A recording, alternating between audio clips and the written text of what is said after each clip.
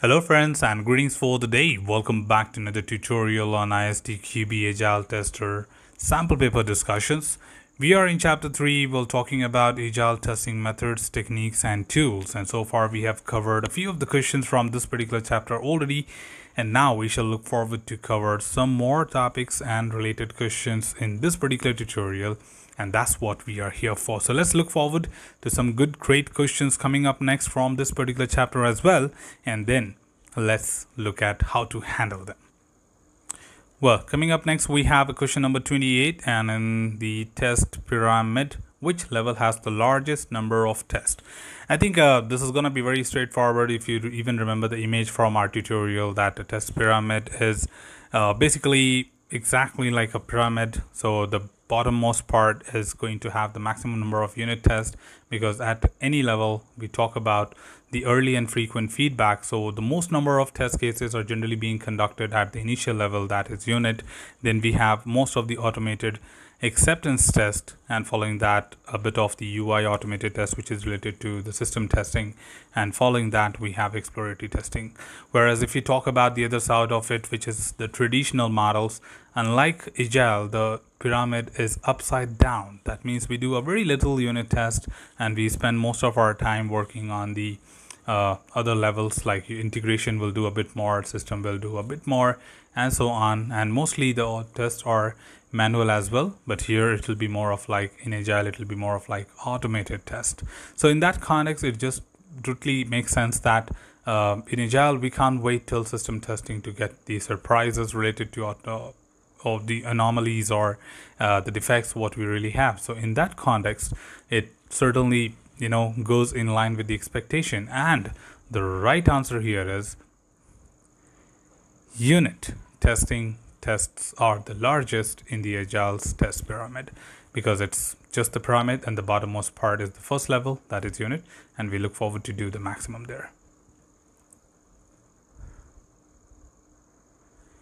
Well, look at the next question. We got question number 29. Which testing quadrant is associated with user acceptance test? Now for this, we need to certainly get into the deep dive of understanding each quadrant.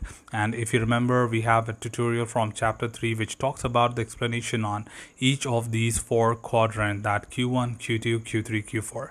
Just for your kind of information, if I have to talk about, the Q1 is basically concentrating on the unit level and it is technology facing, whereas it is mainly supporting the developers. Q2 is basically driven by the system levels. So all the system level tests are basically conducted at the Q2 quadrant, and this is business facing, whereas it confirms the product's behavior. If you talk about the Q3, this is the one which is driven by the user acceptance level and basically conducts all the user acceptance tests. And of course, given that it is user acceptance test, we have this particular quadrant as business facing and contain tests to critique the product and also the scenarios and data from the real life. And if we talk about the quadrant 4, is basically the system or operational acceptance level test, which is of course from the perspective of non-functional testing. That means any non-functional levels being conducted would be conducted at Q4, and this is totally technology facing and contains the tests that critique the product. So I think given that we have this good understanding of what exactly these four quadrants are, what kind of levels are being organized and conducted, we would be able to answer this particular question very well. So all you have to remember is like the sequence: unit, this system, then acceptance, and then the non-functional, which is the operational. So even if you remember the sequence of the levels, you can answer this question very well. You don't really have to memorize or by heart this particular concept. So in that context, of course, put together, the right answer here is C. Quadrant Q3 basically covers the user acceptance test, which is also business facing and contains the test which critiques the product. Well, to move on, we have the next question, question number 30. The question number 30 is similar in the same line. It says which quadrant is primarily associated with supporting the developers.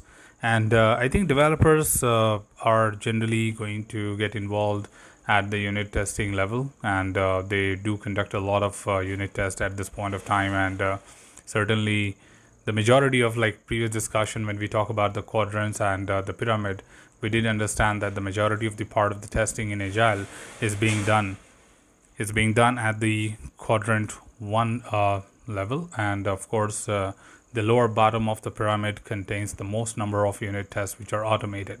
So of course system testing is something which is done by the test engineering team, and the acceptance are done by the business. So of course unit testing is something what is more relevant for the developer, and that certainly keeps it in line and to the expectation of discussion as well. So which quadrant is primarily associated with supporting the developers?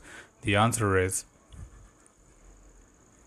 A. Quadrant Q1 is the quadrant which basically conducts all the related to all the unit level tests, which is technology facing as well, and the level which supports the developer. So I think put together, this is all what we had from this particular tutorial, and I hope you're having really good understanding of this series as well.